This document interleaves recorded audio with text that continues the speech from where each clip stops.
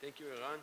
I'm looking for the mechanism that will find for me the camel from the face picture at the beginning.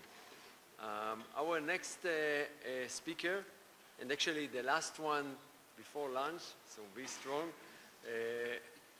is my colleague, Professor Avishai, who is also part of the leading team of the ICRC. Professor Wool is an associate professor in the School of Electrical Engineering in Tel Aviv University, the director of the Cryptography and Network Security Lab. He received his BSc in Mathematics and Computer Science with honors from Tel Aviv University. He has a MSc and PhD both in Computer Science from Weizmann Institute of Science. His research interests include firewall technology, computer network and wireless security, smart card and RFID systems, and side channel cryptoanalysis. Please, Professor Wool.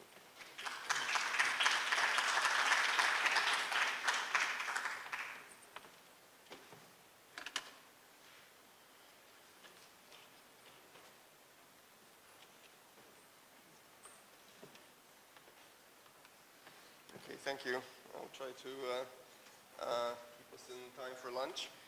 All right, so I'm not going to be talking too much about crypto. There's going to be some crypto involved, but not a whole lot. I'm going to talk about secure containers in Android, specifically about Samsung Knox. So let me present the problem that we wanted to look at. So this is the introduction. So first, I'd like to remind us of the acronym BYOD, Bring Your Own Device. It's a big deal in corporations now where people bring their own smartphones and tablets, laptops to their work, and they expect to use them there. And basically what it means that they want to connect their own devices to the corporate systems, the email and the corporate applications and so on.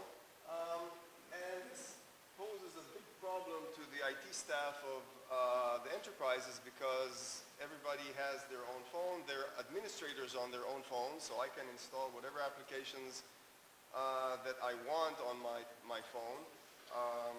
Sometimes very bad things get installed by accident or intentionally on my phone, and then I go to my employer's network and I want to use my totally insecure phone to connect to the sensitive systems that they have there.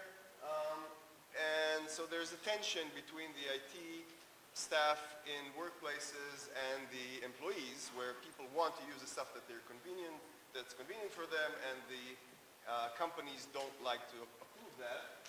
And the way that it seems the world is going to, in terms of handling that tension, is this concept of containers.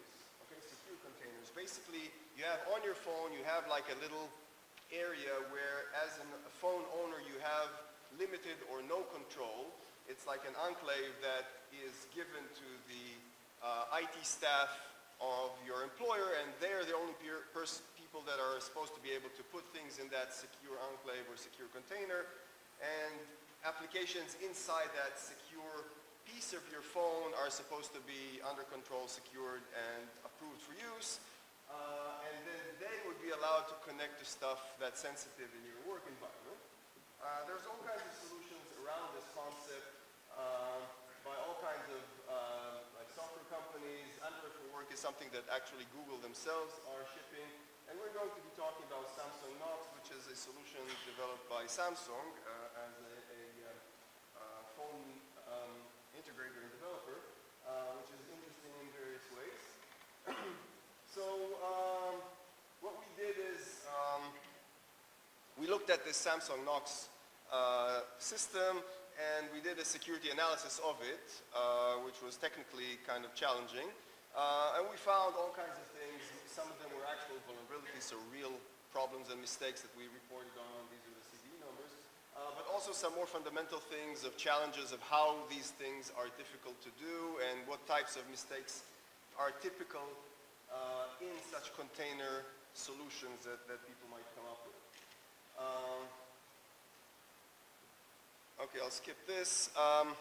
Let's talk a few words about Samsung Knox.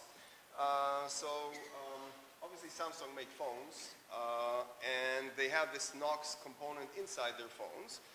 It's a closed source system, so we don't really know, well, until our work, a whole lot of what's going on inside the Knox system. There is a sequence of white papers that Samsung has published that describe some of the architecture and components and features that they have in there, and which we found to be quite useful, but that hasn't been validated by too much research because it's just difficult since it's closed source. It is built in, so anybody that has a Samsung Galaxy or Note, whether you know it or not, you have Knox on that phone, and you can decide to use it or not.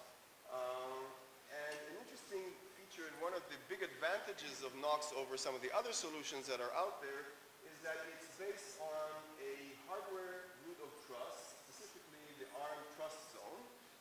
So most cell phones, certainly all of the Samsung cell phones, use the CPU made by ARM.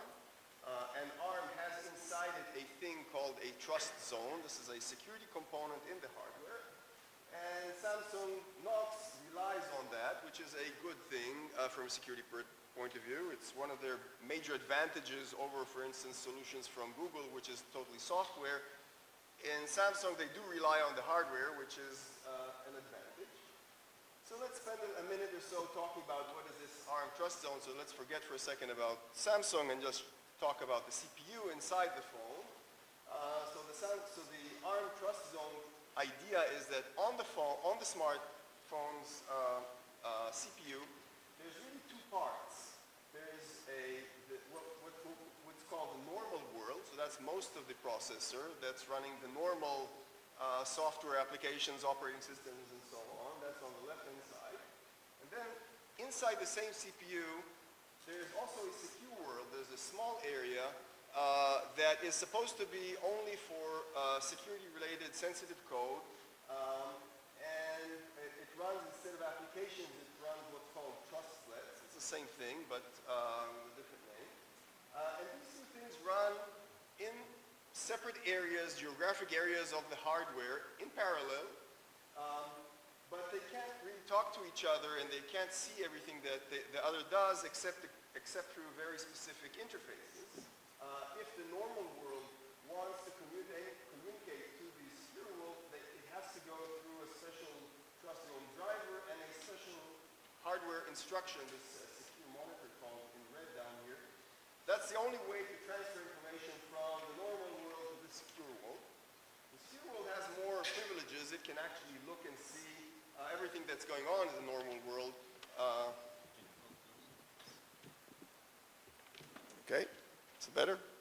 Sorry. Yeah, so the secure world can see into the normal world, can actually read the memory and check what's going on. And if we want to reflect this hardware structure into what we have in Android, so the normal world is the normal Android operating system and all the applications, everything we know of in our day-to-day. And in the secure world, there's a special little component made, there's a couple of them, MobiCore or QSCE, special tiny little operating systems that run these little trustlets and help secure, allegedly, the normal world. So there is some hardware infrastructure there that's supposed to help. Now, and Knox does rely on this, so it's interesting to find out what they actually did with it and what sort of properties they get from it. At this point, we can take a look at the various security layers that are in these Samsung phones. So at the top, this is going from software level all the way down to hardware. So at the top, we have the Android framework. This is a normal Android, which uses SE Linux for Android. This is, again, a common security component that many Linux systems use. And then under that, there's the special stuff that's in Knox. So they have this thing called TrustZone-based integrity measurement architecture. In shorthand is TIMA. We'll talk some about that. Then there's the secure and trusted boot. So when you power up your phone, it goes through specific steps that are secured to identify if you've done anything strange to it. And then at the bottom, there's the hardware root of trust that ARM, as a CPU vendor, provides. And I'd like to draw our attention to this part where we have the secure and trusted boot. In it, there is a thing called a Knox warranty bit, okay? So a Knox warranty bit is kind of interesting. What it is it's a feature of Knox that prevents the device from powering up if it's been rooted. So if you decide to flash your device and install a version of the operating system that wasn't signed by Samsung, then you're going to trip the warranty bit and the phone will record that the warranty bit has been broken. It's what's called a hardware e-fuse, so once it's broken, you can't unbreak it. It's part of the trust zone, so you can't change it back. Once it's broken, it's broken. And what it does is that it doesn't forbid your phone from booting. You can still power up your phone and use it, but it remembers that the warranty bit has been broken, and so certain security functionalities will be disabled. In particular, it refuses to let you activate your Knox. So if you have on your phone a secure enclave that's supposed to be for your work environment, if you rooted your phone and trip the warranty bit, the Knox will refuse to work anymore, and you won't be able to access your corporate resources using that phone anymore, unless you revert to a standard version signed by Samsung. So this is a very interesting feature, this warranty bit. Has little to do with warranty, actually. I believe that Samsung has no problem fixing phones with a warranty bit broken. It's just really a security feature. Okay, now let's look at TrustZone and TIMA. So TIMA is one or two trustlets running in the inside the TrustZone, and what they do is they do real-time kernel protection. So they have a component that looks at the normal world operating system and makes sure that none of the critical infrastructure there hasn't been tampered with. It does periodic kernel measurements, that's this PKM thing, which checks whether memory has been reset, whether any important data structures within the kernel have been overwritten by a flashed system and so on. It does include a key store. This is where it's supposed to handle cryptographic material, and there's other things. Okay, so all of this is really supposed to be well known. This is published by Samsung. What did we do? Well, we took a few Samsung phones and we hacked them, basically. We discovered all kinds of interesting things. I won't have time to tell you all of them, but a few of the interesting points that we found that were a little bit surprising are the following. So the first I want to point out is that Knox Applications are fork, that's computer geek language for started or initiated, just like any normal other application, like a normal world application. They run alongside the other applications. They're not really separate. They're just like every other application, except that they have a different SE Linux context, which limits what they can do. And they do run through a shared resource, this thing called the system server. It's a critical central piece of Android that provides many, many services to all the applications that run on Android. And the same system server also provides functionality to Knox applications that are supposed to be secure. So you get this rather complicated system. You have this thing called Zygote, which is the root of all applications. It starts up all the applications in Android. It starts up the untrusted applications, but also the Knox ones. And this system server provides services through the kernel to all of these applications. So there's shared code. There's big parts of shared code, specifically this system server and this Zygote thing These are big pieces of Android that are shared and are used by normal and secure application, and that is an area of concern and something that is a source of problems. Now we are in a crypto session, so I wanted to I'll take a few minutes to talk about the cryptography that we found inside Knox. So there is an encrypted file system there. It's based on this thing called eCryptFS. This is not something that Samsung invented. It's used in other Linux-type systems. It's based on a user-type password. So when you log into Knox, you type in your password. That is going to be the fundamental part of the encryption. We found that the password is actually available in many places in plain text, while it makes its way from when you type it until it gets into the trust zone. So they didn't really use the hardware properly for this aspect. They also, at least in the version that we checked, the way they derived the encryption password from the password was kind of silly, and basically only took the first 8 characters and ignored them, so it was pretty bad. But they fixed that later on.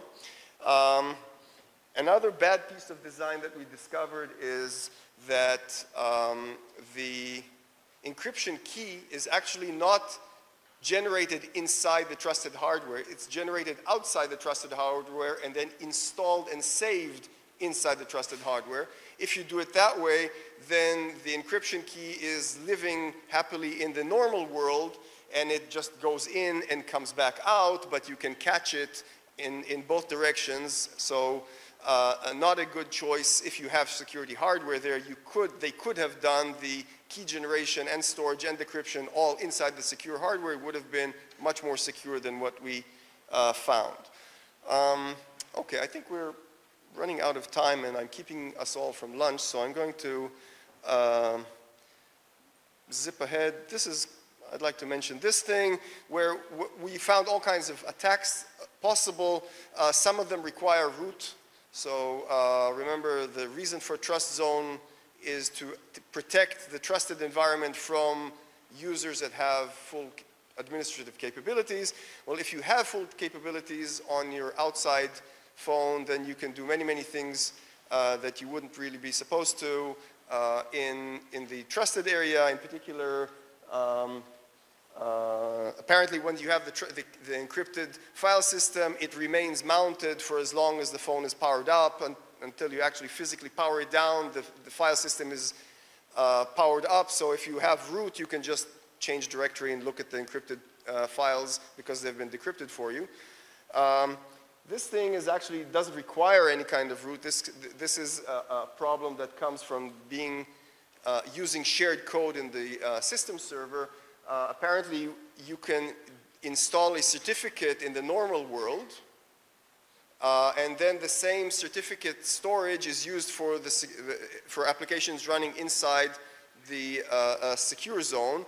So a malicious application can install a fake certificate for, I don't know, Gmail or something, and then when you try, or your corporate email, and then from an application inside the Knox security zone, it would get that certificate and trust it and use it, and so you get this nice man-in-the-middle type of situation where the fake certificate is served to the applications inside Knox. So the problem here is that there's a shared server that works both for security applications and for non-secure applications.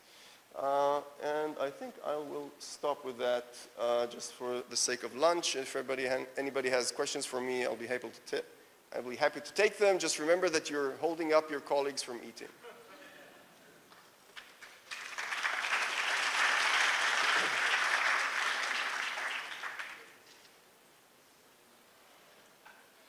Well, bon appetit.